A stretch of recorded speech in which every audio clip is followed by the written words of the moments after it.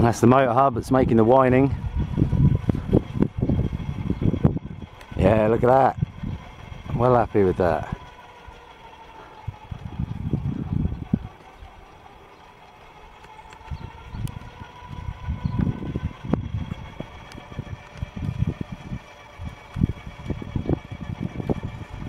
It hadn't been spinning very fast because it hadn't turned into the wind properly, but because of how I wanted the design to not have a tail, that's how it worked. But now it's turned into the wind, it's really going round, and because it is producing electricity, it's making that humming noise. So yeah, I'm going to do some testing on it. I don't know how much power exactly it's producing, but I'll find out. I'll put it up in the next video. Take it easy.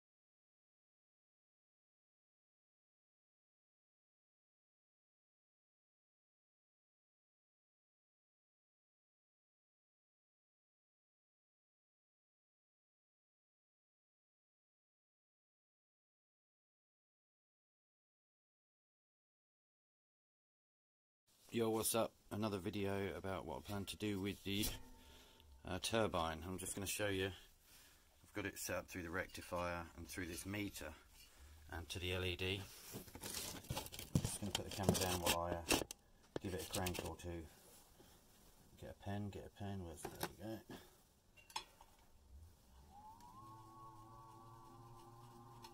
So it's about 1.5 RPMs. The meter's only reporting 3 watts, which I think is a bit off, because I think that light needs more than 3 watts to do what it's doing now.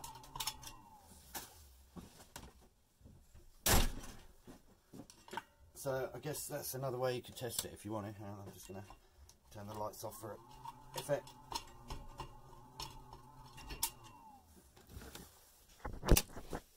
So yeah, that's that. And I also wanted to show you that I've got it in the vise. You can see with that has to be the back end of the turbine, and this has to be the front end. If we go up like that, and that's going to be looking at the front of the turbine, there's going to be a shaft around here. Let me use a random bolt to show you where I mean. There's going to be a shaft coming out here, and this shaft, actually it'll be more like that, this shaft will have to have a gear on it which drives this turbine round. I'm already calling it a turbine, you know what I mean. So the original thought I had was to have some kind of drive belt going in here, which I knew wasn't ideal for quite a few reasons. So when I flipped it over, I was very happy to see this, and I was wondering if I will be able to actually connect some kind of gear to this. There's not enough room for it to take a complete derailleur, and that would be pointless anyway.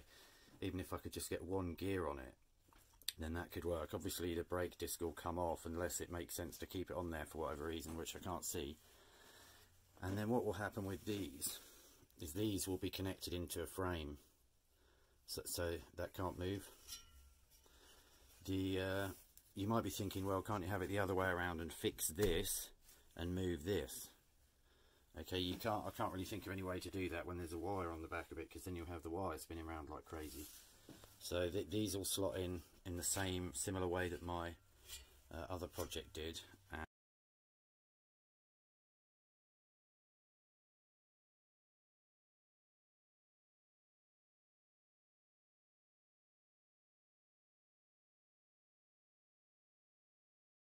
And really what I'm going to have to do, because I'm serious about going ahead with the project, is to butcher the wheel. I was looking in here and there's just lots of rusty bolts, so I know it sounds pretty brutal, but I'm going to have to get the grinder out and chop the spokes off, so that will be the next step. That's what it looks like without the brake disc on. A couple of bike gears, but if you look at the back, I think the only way I can connect this is if I keep some of the pedal block, which I don't think I can do, because it's really, in reality, it's all about these mounting holes, which are 45, 44 mil apart. So something, a cog, needs to connect to this somehow and then turn that like so. This, obviously, as I keep saying, is going to be fixed in. You can't have it any other way because of the wires, unless you could knock up some slip ring malarkey. But yeah, so that's what I've got to do, is I've got to suss out how to connect a gear of some kind to that. I'm not sure you know, normal bicycle chain will be any good. This is some chain I bought for another one of my projects. I'll just grab that, I can measure it for you. See, this stuff's quite beastie. It's 15 mil wide without the little pinion things. If I try and measure it with a pinion, it's about 16 and a bit. No, it's actually 17. So yeah, I basically really need to try, and if I want to do it, I need to try and get 2 sprockets for that. And the shaft on the top of the turbine will have the big sprocket, I think, and this one will have the small sprocket. I don't want to make it too difficult to turn. Problems I've got there is I might have to use washers, because I don't want to have to be cutting a perfectly circular hole out this size. So I'll probably use washers to stagger it a bit. And then, yeah, so I've got to try and find a sprockets online, whatever.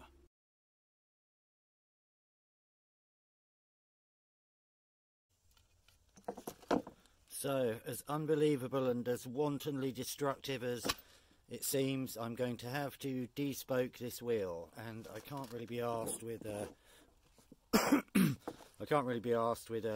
taking all the rusty bolts out. So I'm just going to hack all the spokes off. I'll put these 2 blocks of wood here to stop the bottom cables touching the floor.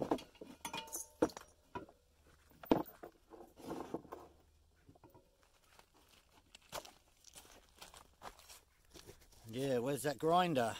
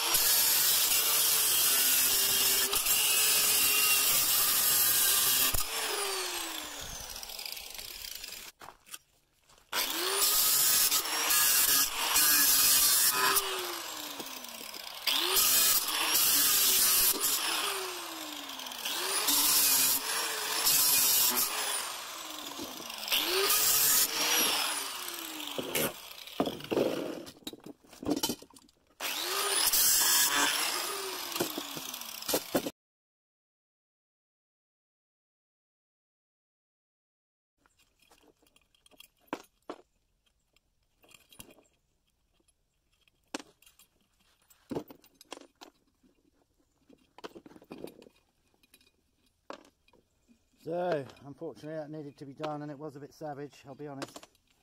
But it's for the greater good. It's what he would have wanted. To be turned into something better than he was before.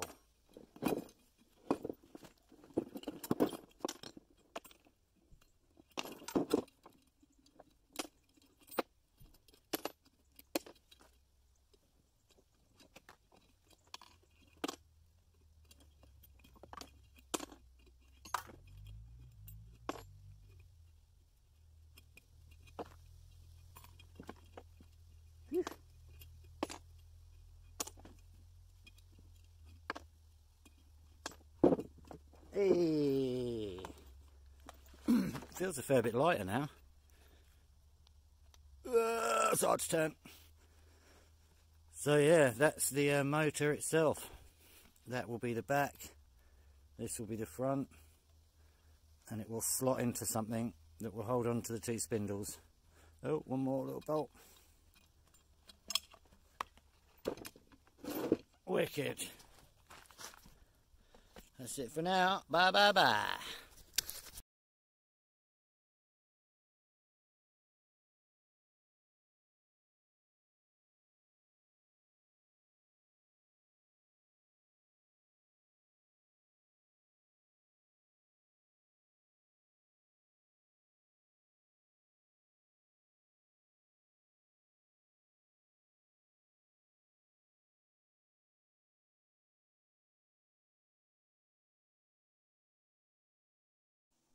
So these are the bearings I've settled on. I'm going to use both the same size, not the bearings, sorry, the gear cogs. I'm going to use both the same size. You see the tooth width is 7.2, I've measured that, that's fine. The bore size is 16mm, so that'll just fit over the thread completely. Number of teeth 26. So it's just going to run similarly from 26 to 26, so there's no gearing in it per se. What I need to do is make it so these are could be taken off, and I can change the cog size which is on there. You'll notice the bore size 16mm. It's all down to that. So you can't have a big bore with a very small amount of teeth for some reason, or else I would have bought another one. So anyway, I'm getting 2 of those. I've just bought 5 grams of this resin, 5 kilos, sorry, and I've got 100 grams of hardener coming, this stuff. I'm buying 2 of these with a 20mm bore size, which is that big hole there, and that's because I've got a meter of 20mm steel round bar, which I'm going to use for the shaft, for the blades to go on. So they're £5.55 each, so that's £11 for 2 of them, which is pretty good. And you'll see they've got the little Allen key bit where you can tighten up, so the shaft will go from the front to the back of the machine. 2 of these will keep it perfectly straight. You can see the little holes there. You can either bolt them down or weld them to the frame. I'll be doing some drawings at the end of this video, so you know what I mean. So that's that. I'm going to have to get some of this to make a couple of things which will join the blade holders to the shaft. So these are going to be basically, some of this is going to be welded onto the blade holder, and then when I get it I'll show you how it's going to work. These are the blade hubs that I'm going to use, although I'm hoping to make, these blades are 28 inches and I'm hoping to make a set of the 35-inch ones, so that'll be cool. What I'm going to do with this is, on here I'm going to weld a tube on here about 1 inch tall, which will fit over the shaft, and then the tube will have to have a hole in that way for which a bolt can go through the center of the shaft, and it can be all tightened up. So there's going to be one set on the front and one set on the back. So this way is facing front ways. Is that right? Or have I got that wrong? No, that's got to be front ways, isn't it? Anyway, we shall see. Yeah, that's got to be front ways. So yeah, nice. The reason I've gone with a 16mm bore is that is 15mm, that little bit that sticks up.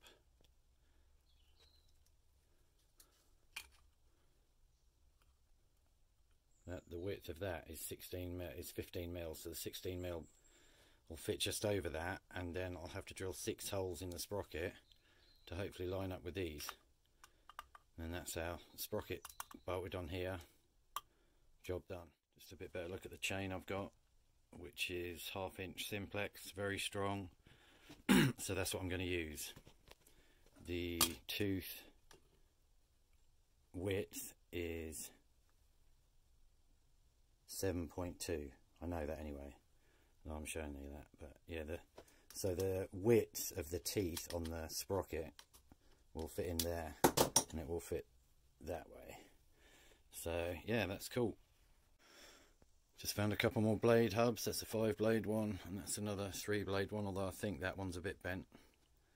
But what is bent can be straightened, so maybe, yeah, I quite like that 5-blade one. I think I might have 5 blades at the back and 3 at the front. And then theoretically, because it causes more drag with the 5, that would be the best one to have at the back, because I'm going to have the shafts kind of offset. I'll show you in a drawing. So this is a rough drawing I've done of the design. And you obviously see that's the blades at the front. That's a set of blades at the back, which that is not drawn to scale, because what's going to happen, in a similar way to the fact that the tailpipe, the tower pipe here is closer to the front end, the blades will be over here somewhere. Okay, so it will be offset. The front blade will be as close to the front of the frame, this is the frame, as possible. This here, that's going to be the front bearing which holding the shaft. This thing here is depicting the gear sprocket, which will be connected to the shaft here somewhere. I'm going to try and do it so they're interchangeable, but we'll have to see. With regards to where this joins on, that may have to be at an angle of 4 degrees, which will then cause the turbine to face up a little bit. Okay, that's just showing you the top of the tower. The motor will fit in here and is not shown in the drawing. So the chain will come from there down to here and go on the front end of the motor. So I'm going to do another drawing with that on.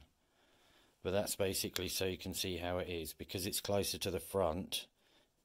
If I was to do that, it may tip up a tiny bit anyway, because you do want it poking up even from the Hugh Pigott thing, and I want, so the motor would come out of a tiny bit of an angle. I'll do another drawing and show you that. So this is a bit of a better drawing, I think, showing it. So you'll see the shaft going all the way along the top of the turbine. There's the rear bearing, just there, and there's the front bearing that holds the shaft in place. The upper drive sprocket is also on that shaft, directly above the sprocket which is on the motor here. What I've done this red to show you where the chain's going to go, and from the top there's a hole here so the chain can run through. These 2 brackets, which will be adjustable, will hold the motor perfectly in place and be bolted or secured at either end so it can't come out. The bolts attached to this will also sort out the tension. And what isn't shown here, sorry, I've just done that to show that's the end, the power wires will come out. What's not shown here is the tailpipe, which will be somewhere here. I'm not sure whether I've got to angle the tailpipe up a little bit, so I didn't show you that. So the front set of blades go on here, like so, thank you Sharpie, and the back set of blades go on here, like so. And yeah, I will do some more drawings showing you it from the front and stuff, but that's basically it.